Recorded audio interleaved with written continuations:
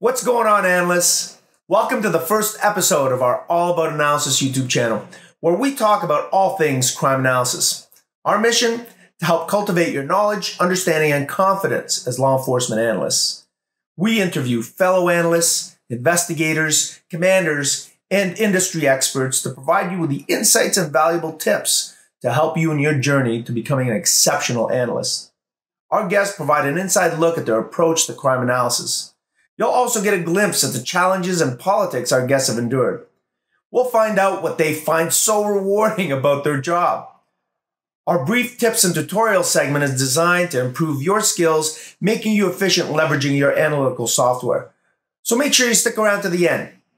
This channel is not for everyone, but if you're a crime analyst or remotely interested in a career in the field, or you're intrigued by the description you just heard, click that subscribe button and hit that bell so you don't miss any of our new episodes. Now let's go ahead and get started.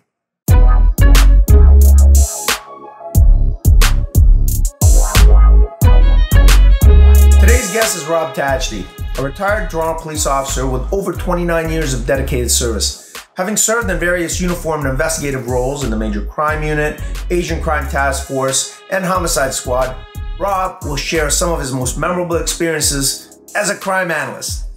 Rob occasionally lectured at the Toronto Police College on the subject of search warrants and operational planning. Rob has also gained national recognition for his creation of the youth outreach program called Music Not Mischief. Retiring in 2018, he spends his days running and enjoying the product of his Poetic Justice Coffee Company, riding his Harley, training in jiu-jitsu, and training with his canine companion Musashi. Rob has a reputation for being articulate, outspoken, and a national newspaper described him as a self-possessed and highly literate and tattooed officer. Never at a loss for words, Rob will surely enlighten us on his experience as an analyst practitioner and his views on the present challenges facing crime analysis today. Rob, thanks for some of your time and welcome to the channel. Thanks, Manny. For you, anything. Tell us how you got started in crime analysis.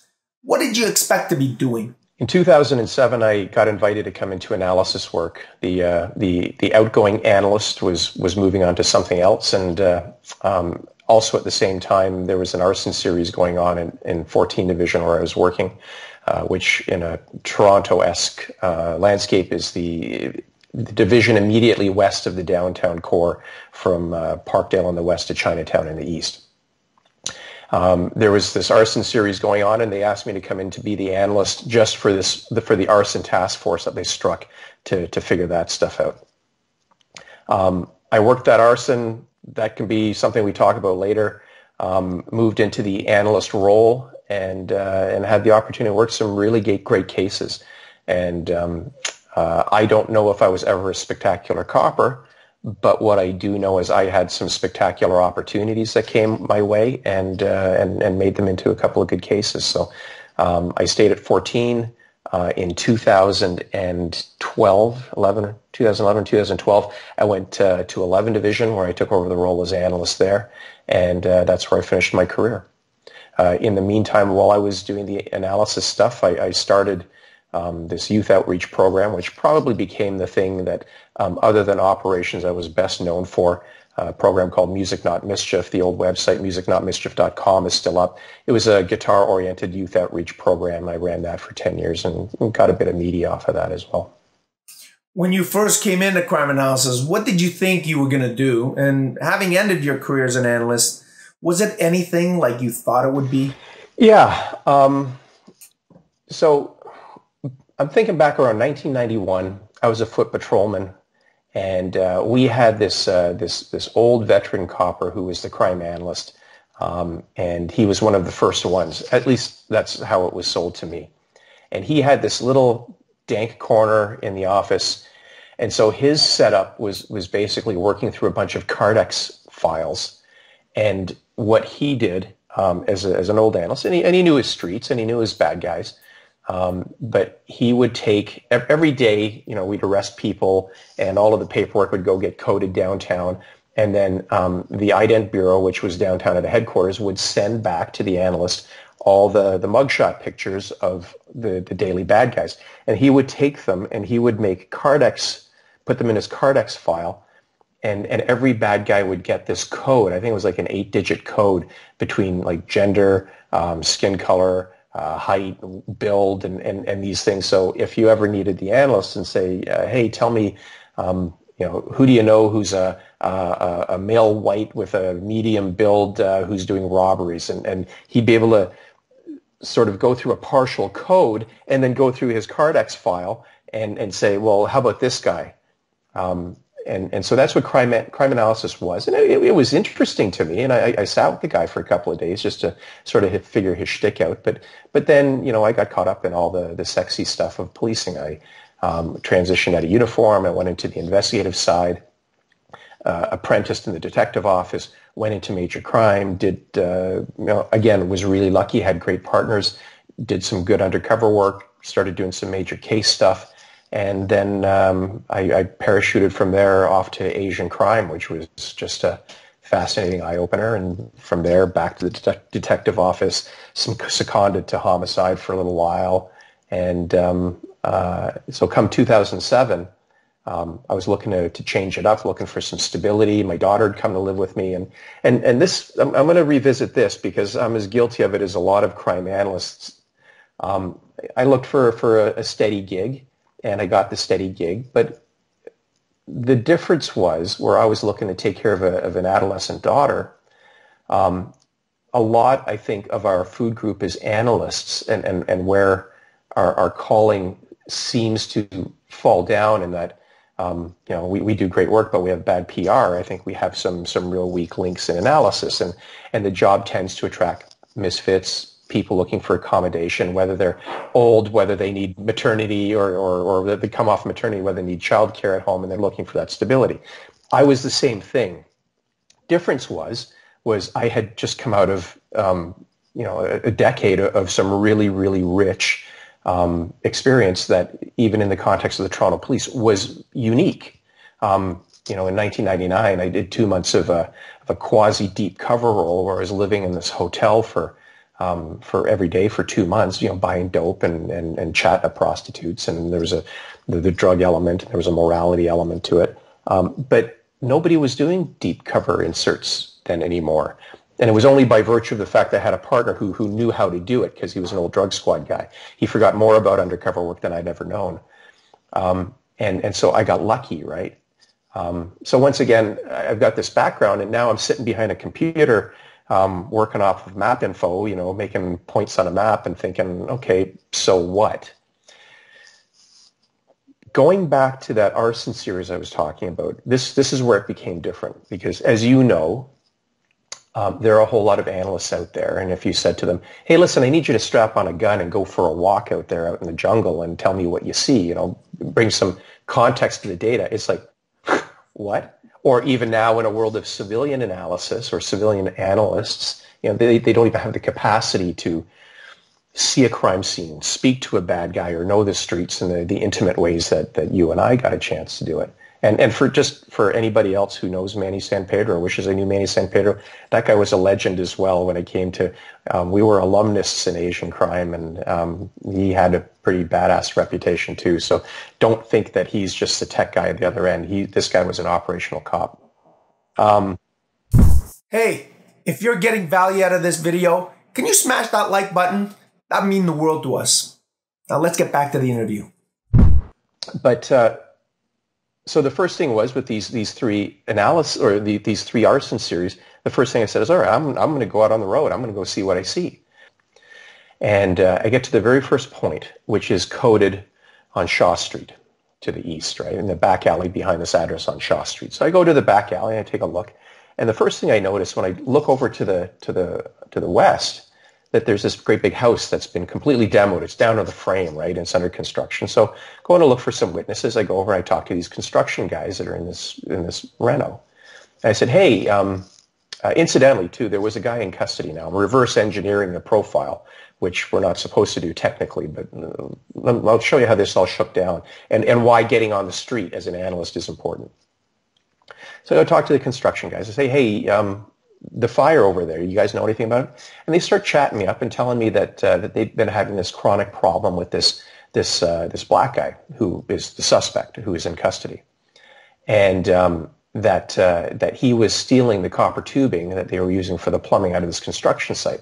So they got all pissed off at him, and they told him, beat feet, get out of here. And it was that night that he came back and he set that fire in the laneway right behind that construction site. And then from there, I just follow the timeline of the 10 or a dozen, 13 different fires that go through this timeline. And as I follow through, we get to the scene of one fire, and there's a witness who identifies the suspect there, describes him as male black, carrying a jerry can of gasoline, which he had got from one of the nearby sheds. And he's wearing this red T-shirt with the word security written on it in white lettering. And I follow the scene through, and he keeps going north. He sets fire to a car, a big, expensive luxury car, burns down on a driveway. And he gets in behind a grocery store up near DuPont and Christie Street in Toronto. And as I get in behind that, I find that there's a campsite in behind the grocery store by the railroad tracks. Now, the important thing to this is the suspect was arrested at another one of these fire scenes.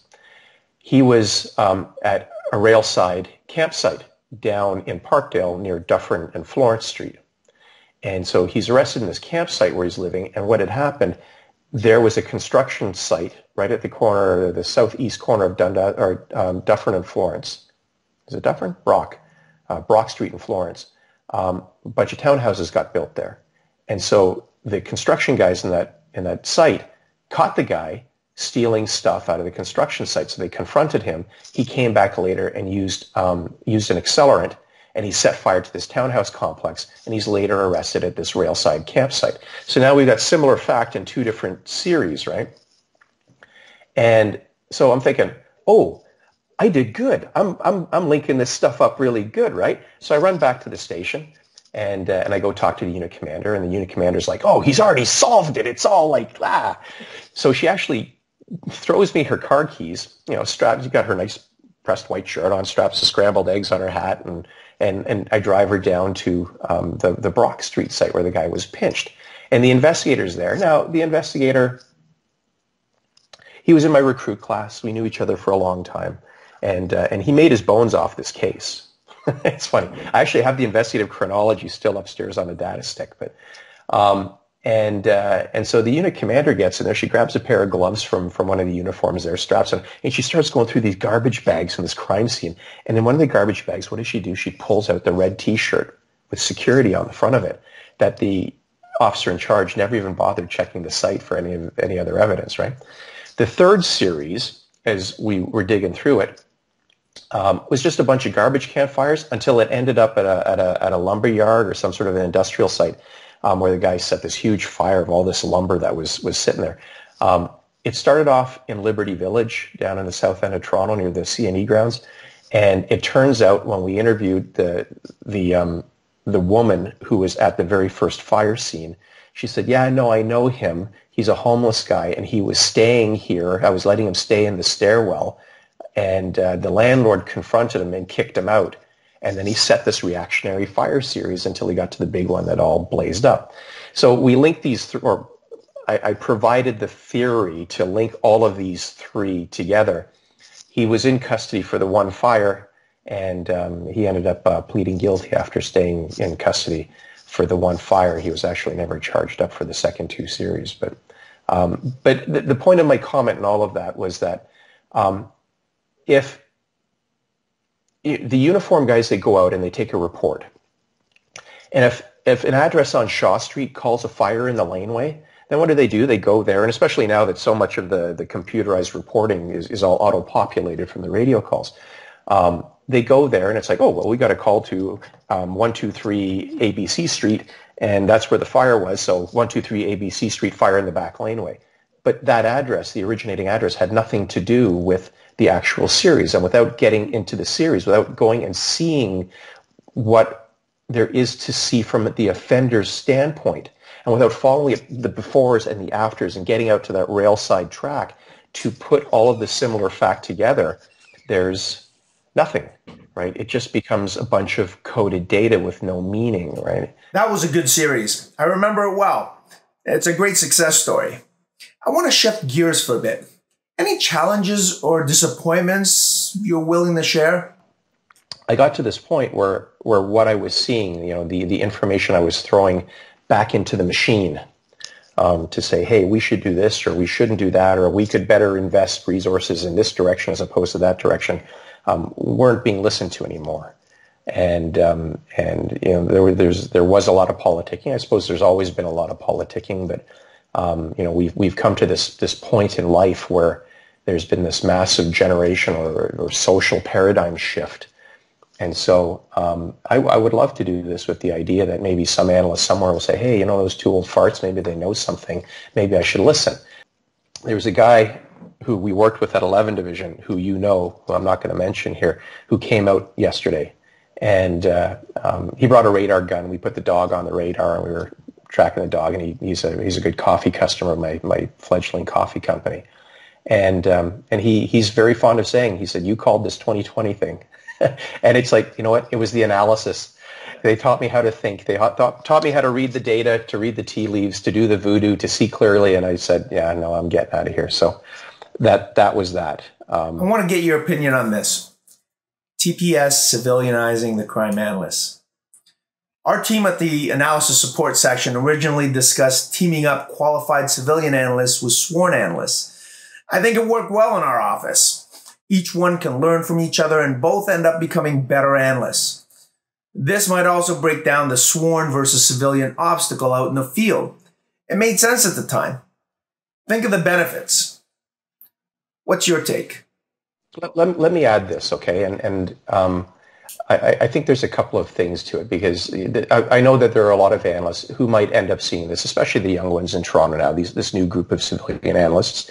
And there were a couple of good civilian analysts that you and I both knew as well that really sort of saw things our way, but they were powerless. And I think there's a couple of reasons why we're here with analysis. One, I don't think that command really knew what we had learned and knew how to use it. Because if you've got a tool, if you've got a hammer, you got to know how to hold, which end of the hammer to hold and how to swing it in order to drive a nail. We were infinitely more complicated than, as human beings as well, but infinitely more complicated than swinging a hammer. And command didn't know how to use it, so they didn't appreciate it. What they appreciated was the bigger, better pie chart. And then within the context of our community, there were people that didn't want to do the work. They didn't want to go outside. They were there for a reason. Some of them were outright there for an easy ride. You and I share more in common than I would care to discuss on camera, and I always enjoy our conversations. You've always been passionate about putting your all in policing. This has been a great interview, Rob. So any final words you'd like to say? I wish the guys out on the job really well. I want to say this too. Just again, to qualify it, I am a bigger fan of the job now that I've left the job. I'm a big fan of policing. I've got the blue line flag behind me. I actually fly one on the front of my house. Yeah. I've got, this actually was just on the top of the pile of t-shirts today, but it's back the blue. And I'm a big believer in policing and the idea of what that vocation was supposed to be, and certainly was for us. Whether we did it right, whether we did it wrong, whether the things that we did back then would fly anymore today. But based on the way that the politics are and the people that are in command in a lot of places, if we ever get a chance to talk about disordered personalities and malignant personalities, when you take a look at money and power and what people will do to hold on to power, what they'll say, how they'll sell their comrades out for power, I certainly don't believe that the majority of police commanders are there for the right reason anymore. It's all about the power and playing the games of the political taskmasters. I wish those coppers out there the best of luck, but for me, it came down to the fact that my altruistic sacrifice was not appreciated, was not wanted, and no longer worthy of the people that it was there for. That's me. But we did good things, and it's nice to live them, and I think there are some good teaching points in there. So thank you for the opportunity. Rob, thanks again for some of your time. I can always count on you to give me your candid views. Thank you, brother. That's Rob Tajti, retired police officer, crime analyst, and trusted friend. For more crime analysis resources, consider joining the IACA. You can also check out Dawn Reeby on her Excellence in Analytics channel and Tribe of Excellence Facebook group. And make sure you check out Jason Elder's Law Enforcement Analysis podcast. You'll find the links to these great resources in the description below. If you found value in this video, make sure you smash that like button. Click that subscribe and hit that bell so you don't miss any of our new episodes. See you next time.